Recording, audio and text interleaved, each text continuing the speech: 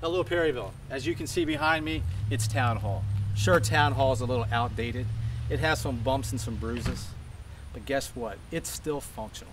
Your mayor, the majority of your commissioners, and your administrator, they want to tear Town Hall down and replace it with this $4.5 million Town Hall. Here's a picture of it right here. They want to tear this building down.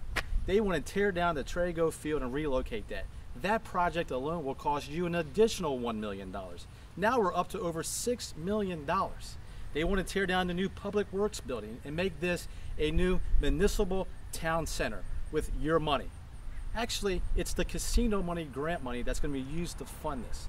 And as we've all just learned over the past few weeks, the casino has just lost 30% of their revenue.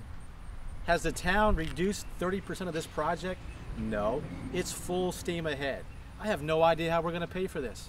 What happens to the casino as they lose money? Who's going to pay for this? That just means one thing. More of the tax burden will be on our shoulders, the taxpayer.